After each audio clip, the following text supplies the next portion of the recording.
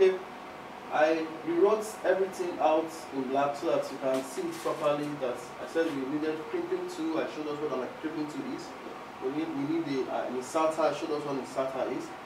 A cable tester, a line tester, a cable cutter, line tester, set of screws, and multiple multimeter. These are the things that a network engineer should easily just have and have in his bag. But today's session, we are going to talk about preparing a straight through cable, and I want to show us what an Ethernet cable looks like. This is a Cat 6 indoor cable, and you can see this particular cable, both ends will be stripped. And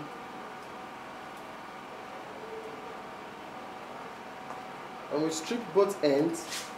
Now you can see that the cable has, let me show us, it has 4 colors.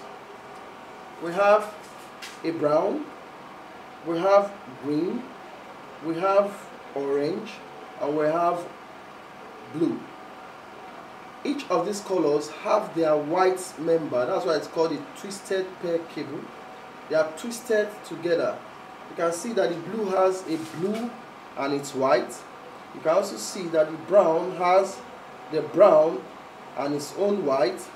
The green has a green and it's the thick color green and it's white. We also have the orange, the thick color orange, and it's white. There's also a center member. The center member is there in case if you want to draw this cable through a conduit. You can tie it to whatever you're using to draw. Instead of drawing the cables, you use the center member in drawing the cable through a conduit. While this twine that is here is used to strip the cable. In case you want a longer version, you can use it to strip the cable. But because we are preparing a straight through cable, we really don't need this anymore. But before we go into that, I would like to show us, since I have shown you all the colors, let me explain how to terminate the cable in the board. You can pause the video. Let's explain that.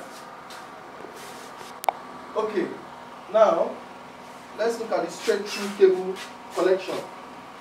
In connecting or terminating the straight through cable, the IEEE gave us a standard that everybody should use. But because in the market out there, a lot of people do a lot of things. But there is a standard that we all use to connect. So we have to follow the standard. And there are 2 types of cable termination. We have the type A and we have the type B. I'm going to explain everything to us in details. For the type A, or rather, in the RJ45 connector, in this RJ45 connector, let me bring it closer to the viewers to see. You will see this particular teeth. All the cables are supposed to be arranged according to the standard. The very extreme teeth on your left hand side is the most significant bit. It is referred to as point 1. It actually has 8 lines. So that's what we are actually trying to arrange here. So now let's say that this column is for point, and let's say point 1. In point 1, the standard says point 1, insert orange, white in that place. Then for point 2, arrange orange, the thick color orange there. For point 3, you put green, white in that slot, and in point 4, you will arrange the thick color blue in there. For point 5, you put blue, white and point 6, you use the green. 7 is brown white, and 8 is brown. But for the type B, it's another way around. Sorry, brown, white in 7. For the type B, point 1, they said it should be green, white, 2, green, 3, orange, white, 4, orange, 4, blue, 5, blue, white, 6, orange, 7, brown, white, and 8, brown. Now let me quickly explain what these points are for. It is also clear that pin 1, I call it points, but you can refer to it as pin. Pin 1 and 2, pin 1 and 2 is for transmit, while pin 3 and pin 6, pin 3 and 6 is for receive. Pin 4 and 5 is for token ring. Let me write out for that color. It's for token, oh, it's too faint. Okay. Pin 4 and 5 is for token ring networking, which is actually fading out. And pin 7 and 8 is power. We use it a lot when we want to send equipment to a mast. So we use stuff like this, a PoE, to inject a power injector to inject power into the Ethernet cable. You can see this is the PoE. There are different types of PoE, but that's not what I'm talking about now. But you actually use it to inject. If you see that you have where you inject the power into a DC power, and you also have the point where you connect the cable that is going to the equipment that's on the mast on, which is the power over Ethernet section. And this is where you connect to your LAN, maybe your switch or your laptop. Like you can also see in this place, we have another one. Okay, we have this one. It's actually powering a device as we speak. In the mast, a device that I'm using for another lecture. But you can also see this other type of PoE. It's a power injector. The power goes into this section, and that the one connected to the laptop or the switch goes to this section. When I am teaching the advanced class, I will go really deep into this. But having said that, that is for power, to power such devices. Then for type B, it's a different ball game. They said green, white, green, orange, white, blue, and then blue, white, orange, brown, white, brown. Why we have different types is, I think in Nigeria or Africa as a whole, the type matters in preparing our cable. The law says that in order to prepare a straight through cable, make both ends type A.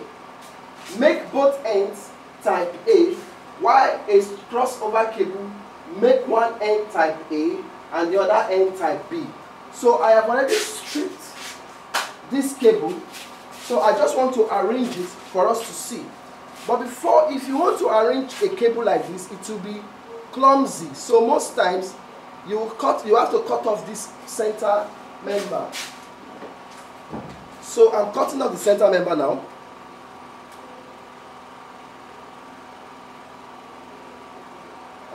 And the other cable, I cut it off.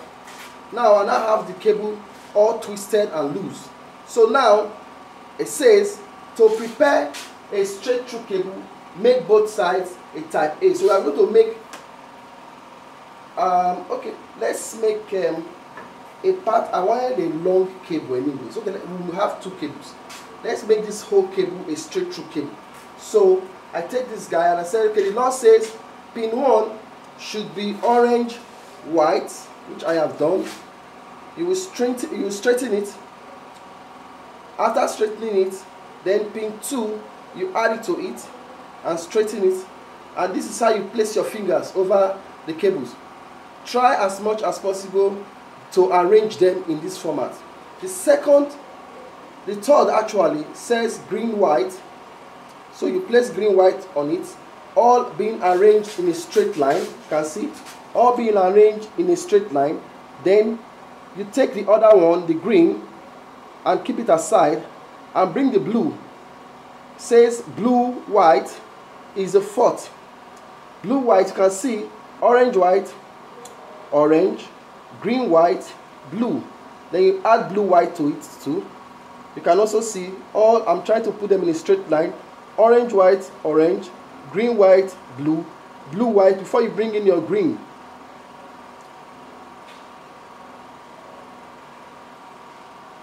It's not too straight, but I'm trying to straighten my fingers, okay? Okay, we now have that. Then the next thing is your brown, white. Add your brown, white to it. You can see before I include my brown. You can see that they are all straight now. Then at this stage now, you can either use your crimping tool to cut it very straight, but not too long, so that part of this will enter into the switch, but everything must be terminated. So now that you have something like this, hold it firm and go for either your cutter. In this case, let me use the cutter. The other end, I'll use the crimping tool. But use your cutter to cut it very straight. You can see, very straight, but not too long. You can see the distance I'm giving. So when you cut it off, you now have a perfectly straight, or almost a perfectly straight line, but all the colors are still arranged the way I want it to be arranged. Then take note of how I'm going to place my ROJ. Let me take the ROJ. Okay, good. Now you have the ROJ. Look at the ROJ has two sides. There is a side where the knob is coming down. This is the knob. And there is a side that is up. This is how you place your ROJ. You just go straight like this. Make sure that you are facing it. The knob, the side that the knob is actually facing the other end. If you miss it, you would damage the whole thing. So when you take it inside, ensure that you can squeeze in this coat properly. As you are squeezing it in, the cable is driving into it. You can see that the cable is driving into it as you are squeezing it in. So when you take it in, the reason why we are taking this time to explain it is that immediately you crimp this and you crimp it wrongly, this connector is gone. That's why it's disposable. That's when it becomes a disposable item. Because immediately you crimp it and you got it wrong, you have wasted this item.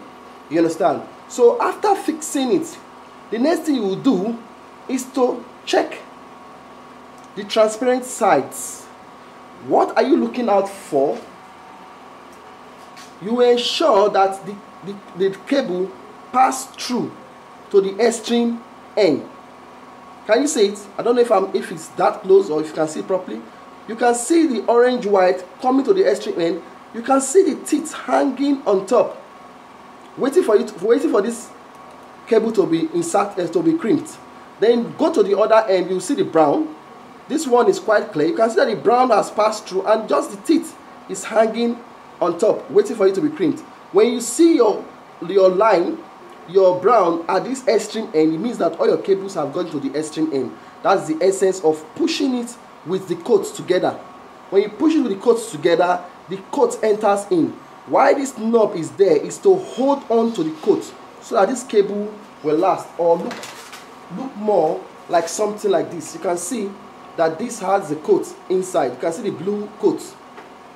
But most times, people crimp it and the coat is outside. If the coat is outside, the cable will damage on time. So now, having done that, let's crimp. Now to crimp it is another exercise entirely. This is the crimping tool. But you can look at where the teeth is. Never take the cable through where the teeth is. You will damage the connector. Take it through the other side and let it come out at the end where the teeth is. But take note. While I'm taking it through, you can also see this is the side that is going through. that's the side that is going through, you can see that the knob here is to pierce this knob. There's a knob there that will actually pierce the cable. So what you will do is to turn it around. Now this time, let your knob now be up. This your knob be upward. You can see the groove where that knob is supposed to go into. So you take it through that groove. Excuse me. Now, all this while, it is the body of the cable you are holding. Because you have not crimped it, this thing can easily slide off. So all this while, you are holding the body of it. When you are now sure that it has gotten to this other end, then you will now crimp. You can see that the crimping tool is piercing the teeth into the cable. Press very hard for it to go through. Then you take a look at it. If you look at it now, you now find out that the teeth now is now piercing the cable. It's transparent. You can see that the teeth are piercing the cable. You have just done one side. Now let's quickly do the other side. You can pause the video, let me do the other side. Okay, you can see I have actually prepared both sides to be type A. Those are the two sides that I've prepared. So now let's test the cable. To test the cable, we'll come again with our cable tester. Connect both sides to it and click on it or put on the button. You can see that both lines are showing properly. Our 6 is blinking, so this cable has to be recreated. But that's the essence of it all. Our 6, either we recrimp it, or you can see that 6 is missing out. It means that the point the point green, or rather the color green, was not properly inserted. With this now, this cable cannot work because you have to ensure that 1, 2, 3, and 6 is blinking. That's what it uses for communication. 1, 2, 3, and 6. When we are making a cable, using one cable to make 2 straight cables, you understand what I'm talking about. So you have to ensure that 1, 2, 3, and 6 is blinking. So because this is not blinking, we have to recrimp this cable. Can you please pause? Let me recrimp it. Yeah. So we've been able to do it, and can find out now that everything is blinking the way it should blink. So with that now, you can now say you have a straight through cable. Now, I will end this. Maybe we'll force it so that I can bring another cable and let's create a crossover cable. Now, as you can see, this one I've already stripped it, and I want to take out their center members. I'm taking out their center members so that I will have space. Now that I have space, now the rule says make one side a type B and make the other side a type A. So we are going to start with the type B first. So what we do, the type B says at pin 1 make it green white. So I'm going to start arranging it. This is green 1, pin 1, and I am trying to straighten them. You can see the way I'm arranging it. I'm trying so hard to make sure that we are able to get it because it's quite tiny. I don't know if you can see it. Can you see it? Okay. So I untie the orange now and arrange it to the 3rd position. Then I go for the blue. I loosen it. You can see the way I'm doing it, trying to straighten them because they are coily, and I arrange both of them as 4 and 5. Then I bring the orange, I arrange it too along the lines to make it align with it. Then I untie the brown and I bring brown white here, and I bring brown here. I try to straighten all of them. After straightening it, I will now give it a reasonable distance. I'm cutting it now. After giving it a reasonable distance,